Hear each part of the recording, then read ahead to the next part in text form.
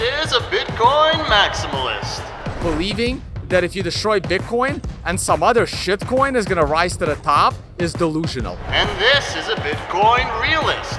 There's things that other currencies can do that Bitcoin can't. He's been trading for most of his life. If you think trading is easy, that's the fastest way you will actually get wrecked. While he's been hodling since the early days of Bitcoin. I called the 20K Christmas when the price was 4K. They met at Block Show in Singapore for the ultimate crypto showdown. Tone is a terrible trader. I continue to defend Bitcoin against scammy projects trying to overtake Bitcoin. You're watching one of them written on the shirt right there. Everything he just said is false, okay? This is a Cointelegraph Crypto Duel. Hi everyone, I'm Giovanni, and today we are here at Block Show with Vays and Richard Heart. The rules of the duel are: number 1, participants have 1 minute to reply. Number 2, at the end of the duel, you choose the winner.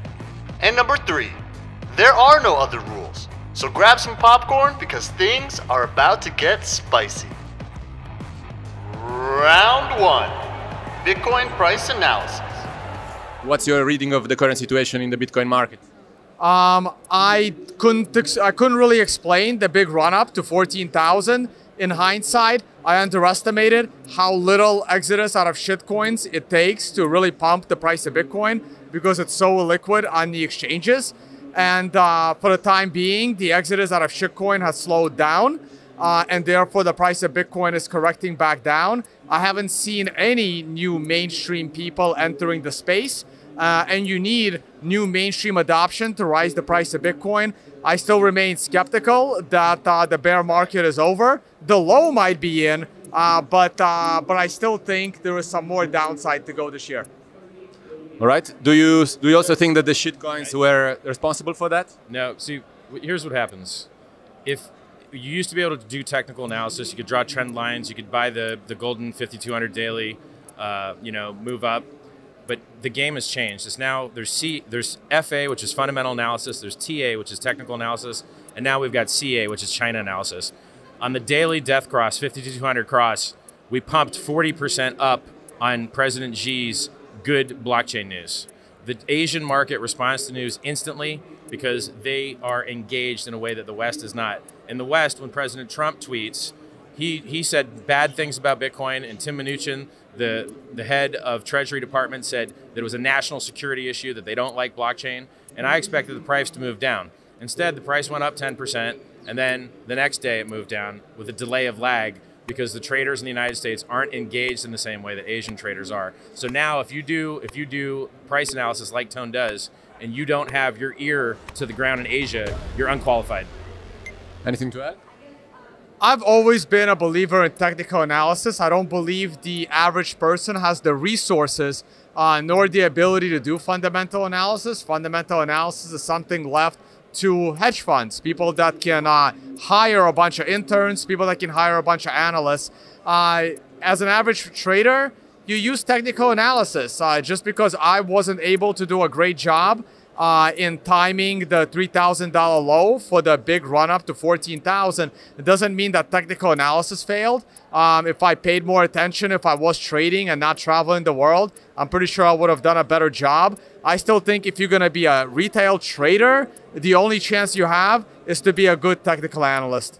Do you know how easy it is to press buy when the president of China tweets everyone that he loves the blockchain? It's the easiest thing in the world. Do you know how easy it is to buy when you see that the Asian markets are limit up 10% on any stock that even loosely involves the word blockchain? It was the easiest long in the history of longs. Any fundamental now, China analysis is the only thing that matters. When real retail people have earned enough money to get back into the market in the West and start to play until they get wrecked. Listen, everyone that's trying to make money, you're going to lose money trading, okay?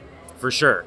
The reason that you go to Vegas and those giant buildings are built is because it's built on losers. And if you go and you trade, you will be destroyed, you will be wrecked. You do not have any advantage over anyone else in the market. Tone Vays sells an indicator on his website for $800 called the TD indicator. He sells an indicator called TD because it was invented by a guy named Tom DeMark. He doesn't pay Tom DeMark. If you want to learn trading, maybe you should learn it from the guy that he's trying to impersonate and actually license a Tom DeMark product or go to his seminars. Anything to add? Sure. If you think trading is easy, that's the fastest way you will actually get wrecked. The TD indicator, I made a couple of changes, and basically what you're paying for is you can do it yourself. You can do it for free. The code is public. The math is public, I should say. What you're basically paying for is the code that I programmed for TradingView. And you can either code it yourself for TradingView. You can use free versions. They're all out there. I announce it. Hey, you can use a free version. I can't vouch for the accuracy of the math in the free versions. And all you're paying for is the effort that it took me to code up the math that is publicly available. Round 2. Bitcoin maximalism versus realism. Richard, you said that you were a Bitcoin maximalist and then you moved to a Bitcoin realist position. Can you explain? Can you explain us, the meaning of that? Yeah, it's real simple. I got into Bitcoin in 2011 as a miner. I've mined full blocks on my own with no pool, which was a 50 block reward at the time. I invested very heavily in 30. I helped make the 30 top back in 2011. I didn't own a bag of Ethereum. The only reason I came out publicly, I was already coming out publicly to try and prove the world with self-help videos because I'd retired in 2003, long before Bitcoin was invented. I wanted to make an impact in the world.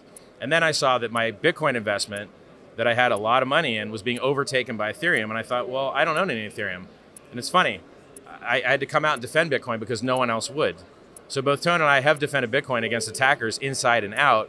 And what happens is this project that's been around for 10 years shouldn't have to rely on me to save its ass and do its marketing for it. And there's things that other currencies can do that Bitcoin can't. Ethereum's transactions are more secure than Bitcoin's transactions.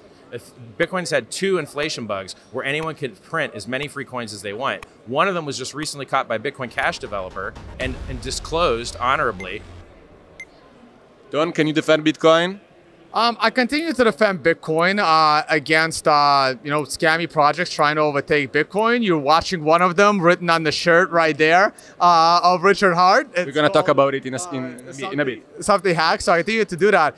If you think Ethereum is more secure than Ethereum transactions are more secure than Bitcoin, that is just beyond laughable to me, and it's really, really hilarious.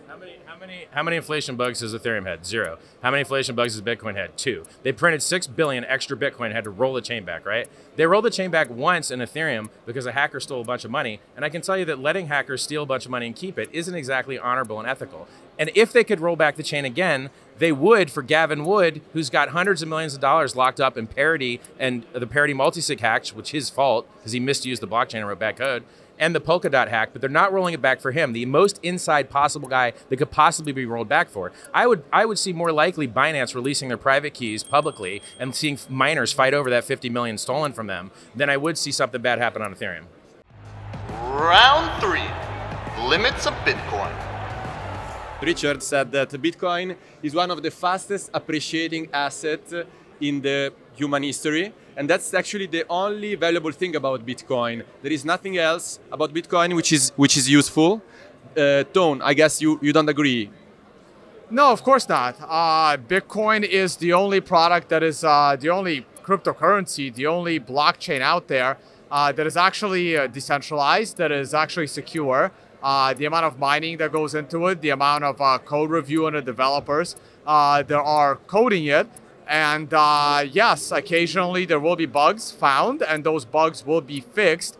There is absolutely zero, no one can actually exploit those bugs. The latest inflation bug that was found, it would be totally stupid for anyone to exploit it because all value in all blockchains would go to 0. If the value of Bitcoin goes to 0, anything decentralized in the crypto space immediately dies.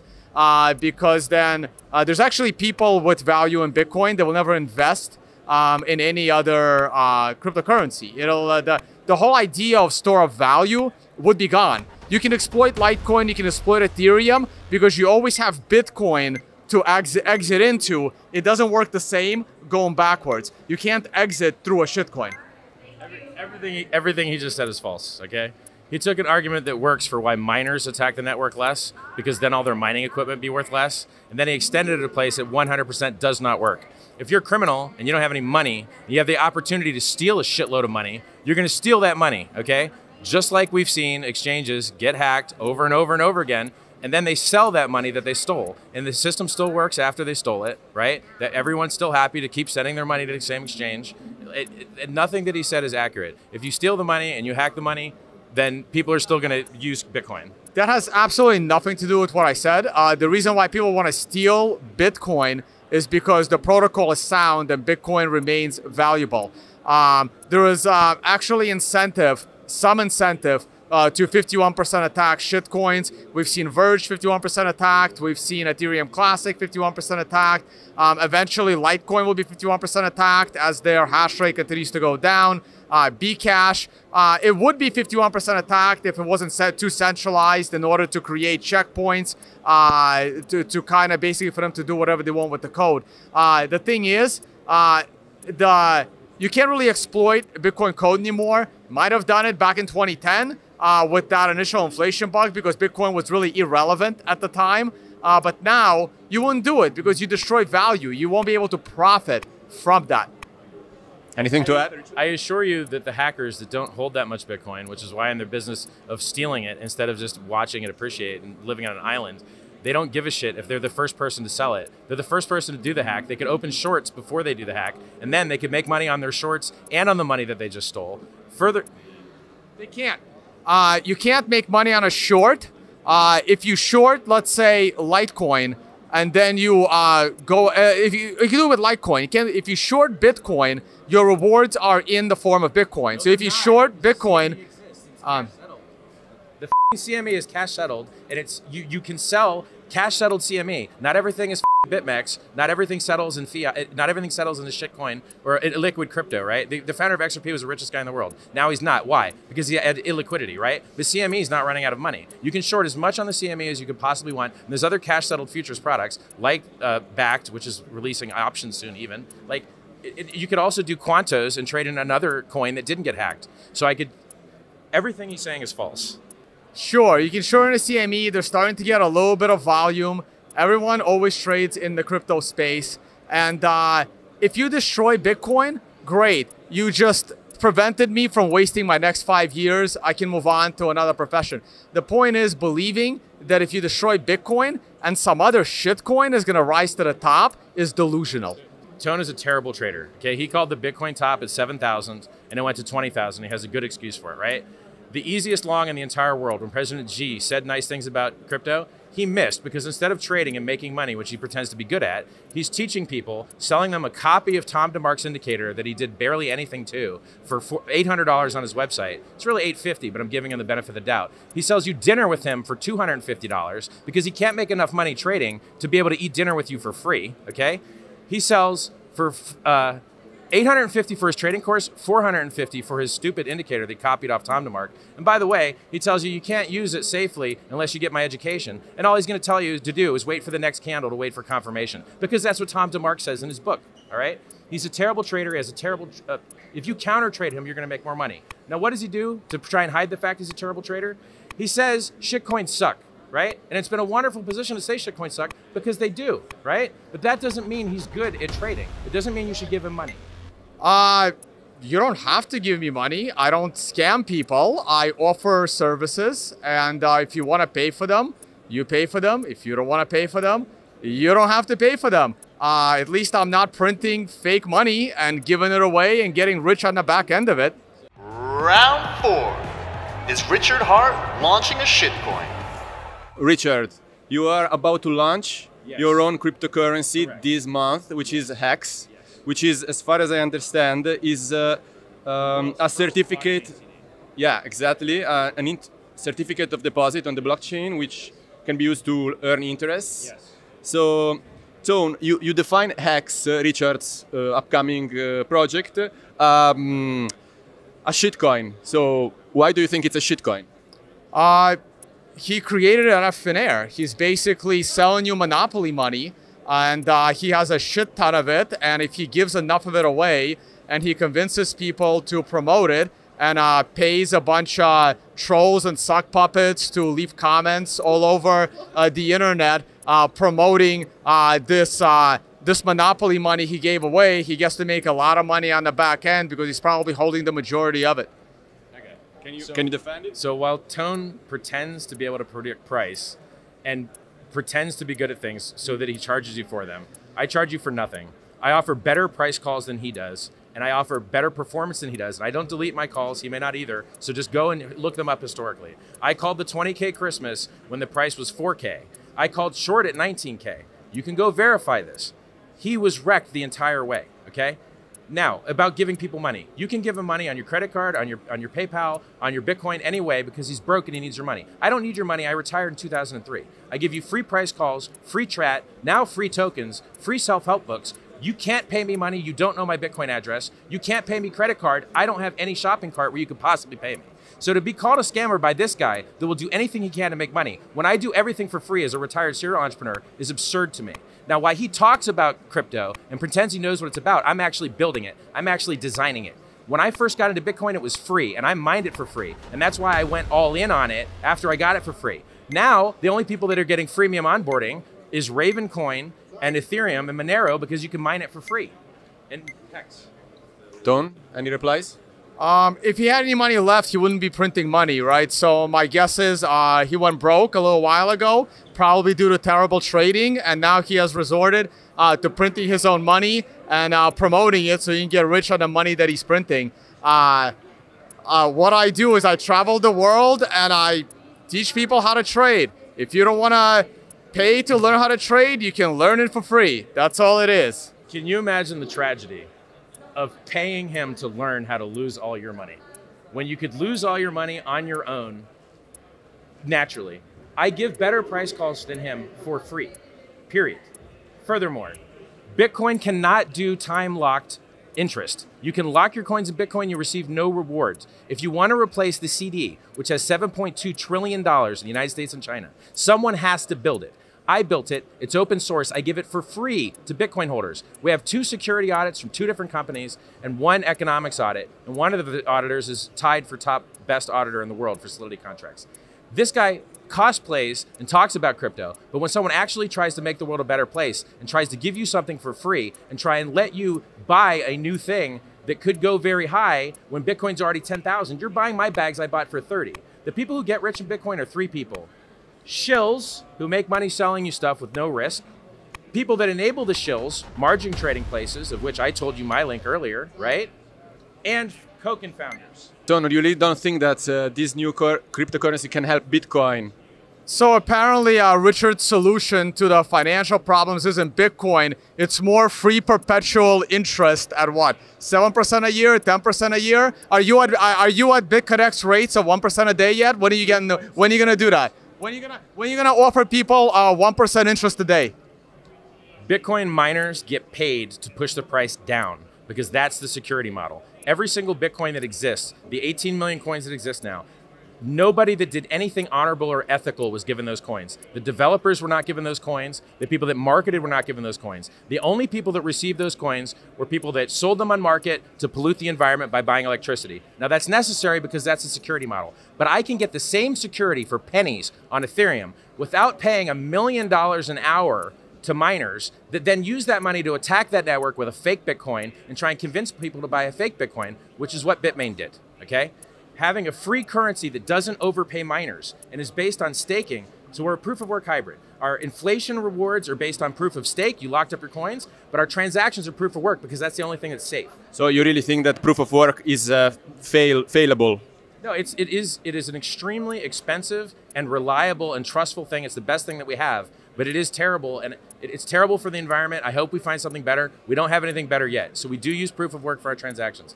Here's the important point. If you want the world to be a better place, you have to replace all of traditional finance with open source, peer-to-peer, trusted systems. I built such a system. He did not build such a system, and Bitcoin didn't build such a system, or would have more than the 2.8 million users total that have $1,000 in a wallet. That is absolutely pitiful adoption. And the only way you're going to get more adoption is if someone has the margin to advertise into the public, to onboard new users, like the Ponzi schemes are doing.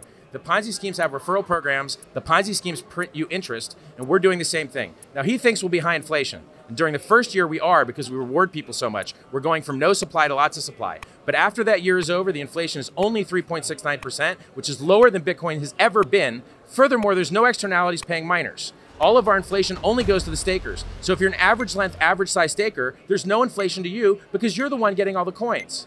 So we are built to do everything Bitcoin does better than it ever did. Can you guys please like loop the part on Cointelegraph video over and over when Richard said, Ponzi schemes give you free interest and we give you free interest. Just loop that over and over and over and over. Nice suggestion. You know who else gets free interest? Bitcoin inflates higher than 3.8% every single year since it's ever existed as a free dividend to people who pollute the environment. So Bitcoin pays interest not to people that invest in Bitcoin, but to people that send money to weird countries to make silicone, to burn electricity, to pollute the environment. That's who actually makes all the Bitcoin. Every Bitcoin you've ever bought went through one of their hands first. And I used to do it. I used to mine full blocks on my own, 50 block reward with no pool on a 5970 GPU. And now I got in for free and then all in, and now no one else can get in for free. You guys all have to buy my bags that I got for 30 for 10,000. Sorry, guys. Round 5. What is China's influence on Bitcoin? China embracing blockchain technology. What do you think, guys? Is it a good thing for Bitcoin or a bad thing for Bitcoin? A lot of people are saying that this China dealing with blockchain can actually impose a kind of authoritarian turn to the whole environment of blockchain and cryptocurrency. It's really irrelevant for Bitcoin. Bitcoin will continue to grow and people will continue to adopt it. It's really irrelevant to me what China thinks a blockchain is or isn't. One of the reasons why less people use Bitcoin today is because of people like Richard Heart promoting Ethereum all over the place and probably Ripple and all other shit coins until he started doing his own. I don't own any Ethereum. I've never owned more than $100 of Ethereum in my entire life. I've never owned any XRP in my entire life. I was a Bitcoin maximalist forever. But then when you decide you want anonymity, you can't do it in Bitcoin. When you decide you want to replace the CD, you can't do it in Bitcoin. When you decide you want interesting game theory to reward people for doing awesome and honorable things, you cannot do it in Bitcoin because they only inflate to pay people to fucking pollute the environment. That's the only people they pay. They could, you know how much better Bitcoin would be if you could actually pay the developers to make some improvements? You know the last improvement you got Bitcoin? 2 years ago you got SegWit, which we lied and cheated and stealed, and I was part of the lying and cheating and stealing to get SegWit, to get Lightning, which by the way had critical vulnerabilities and lost people's money, which only has 50% more Bitcoin in it than wrapped Bitcoin with BitGo as a counterparty on Ethereum, right? Ethereum's got DeFi. Ethereum's got a distributed stablecoin, which does more volume. Stablecoins do more volume than Bitcoin and all other cryptocurrencies. People really want stablecoins, and you can't get one on Bitcoin without counterparty. Tone, are you not worried about the environmental impact?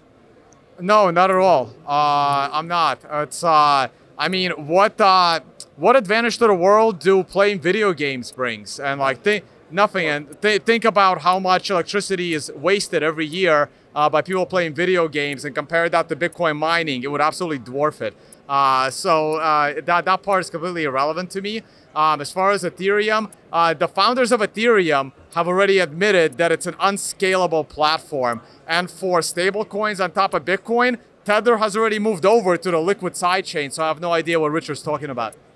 Once again, everything Tone is saying is wrong, okay? The majority of Tether volume trading is done on ERC20 tokens. They used to do it on Omni, which used to be on Bitcoin, but it sucked so bad because it was slow and expensive that they moved the majority of Tether trading onto ERC20 tokens, which, believe it or not, Hex is also an ERC20 token, as TRX was, as BNB was, as there's 4 or 5 billion-dollar companies that are ERC20 tokens, right? So if you don't think China's important, you must be crazy. If you don't understand how wasteful Bitcoin is and you want it to secure all the world's value, the energy burnt has to be proportional to the value to defend it. So if you're promoting Bitcoin, trying to make it take over trillions of dollars of value from the world, you've got to burn trillions of dollars of electricity to secure it. So saying that right now it uses less than video games doesn't make any sense because you want it to be big and you want it to burn more electricity. Furthermore, those guys in Ethereum's got something called optimistic rollups right now using ZK Starks, which could 100x a throughput on the chain because the Ethereum developers now are smarter than the Bitcoin developers. Bitcoin developers did 2 or 3 good things recently. Schnorr signatures, go ahead. Keep going. I can imagine a future world where everybody's using Bitcoin, like the pollution will grow accordingly, no? Bitcoin can actually scale. Try to download an Ethereum node. Good luck with that. No one needs a full node. No one runs a full node in Bitcoin. Let me tell you about Tone, right? Tone thinks he's smart, right? Tone thinks he's smart because he runs a full node. Do you know what kind of full node he runs? Ones where you double click the EXE and he uses the default settings. And when you use the default settings, you're just a bitch to the guy that set the default. He doesn't compile the source code. He doesn't verify that it doesn't have hacks in it. If he did, we could blame him for those inflation bugs that he didn't catch, right? But he thinks he's smart because he runs a 9 mining node. If you run a 9 mining node and the network decides, the mining network decides to do something else like stop removing the halvening and pay themselves whatever they want, he could create his own fork that no one's on. And if no one likes his fork, they could 51% attack his fork. Now, the UASP, the No2X guys, threatened the network and put a gun to the network's head to get SegWit. And I was part of that and I supported it. But in the end, the miners are the actual network. And if you're not mining, you're a bitch.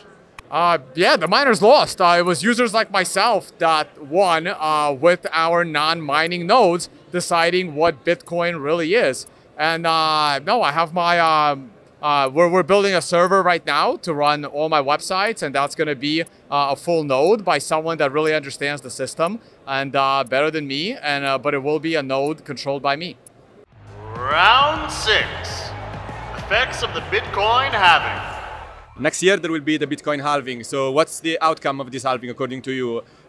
We will see a spike in price, or you're not so optimistic about it? Do you think it's already priced in? What do you think? So I think that we had a 20K top at the end of 2017, and we've only gone up to 14K on a Ponzi scheme, which means we're not front running it. It's not overbought. We don't have high premiums anywhere. We've got choppy sideways volatility with a lot of news inputs. So I think that the reduction in the future supply will drive the price up because I don't think that we're overbought at this point. You know, I think if you believe in supply and demand and that you believe the demand is static or increasing, then reducing the supply hitting the market is obviously going to influence the price upwards. So I'm bullish on Bitcoin, and especially because of China. Now, China will say something bad about Bitcoin, and it will push the price again, and they always do this, so be ready for it. They're going to say blockchain, not Bitcoin, and they're going to say something very bad about Bitcoin. It's just a question of how long they wait. Do you agree? I'm a technical analyst. Right now, to me, Bitcoin has been on a downtrend since the $14,000 top this summer. Until it proves to me that it's ready to tackle new highs past 14,000, I'm going to remain bearish in the environment. I am looking for another low, not as low as 3,000, but probably something lower than 7. If it doesn't come before the halving, then the $7,200 low is in. I let the price prove it to me. Right now, I am looking for a low around the $5,000, $6,000 area before the halving. And then finally, the bull market for me could begin. If not, if we stagnate here in the $8,000, $9,000 range going into the halving, then I'll be a bull above 10,000 whenever it starts moving in that direction. Round 7. Year-end price predictions. One more question for you guys. So now I'm going to ask you, what's your price prediction for the end of the year? And then at the end of the year, we're going to check who among you got closer to that prediction. Okay. 11,000. 7.5 to 8.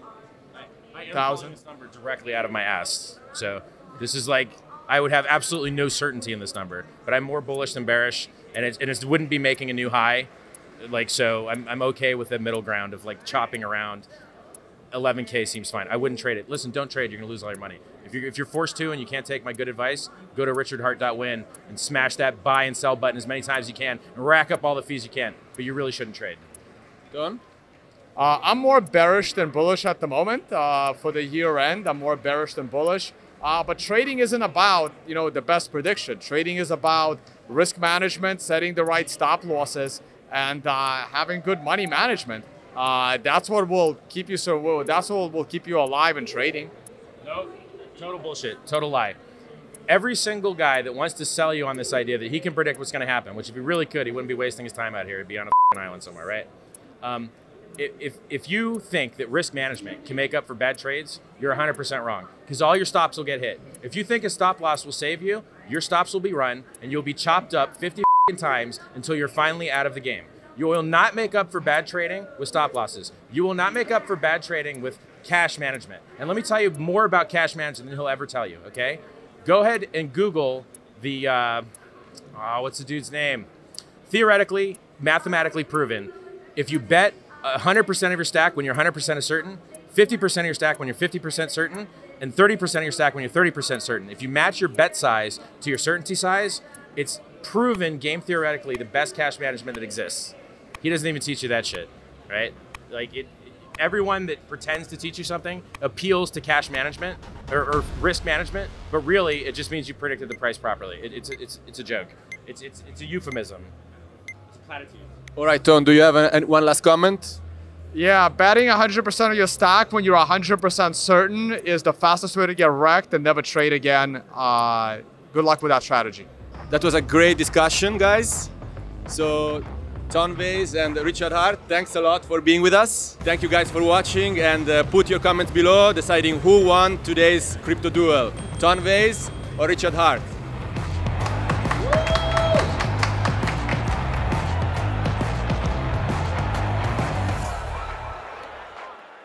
Cointelegraph. Like, subscribe, and hodl.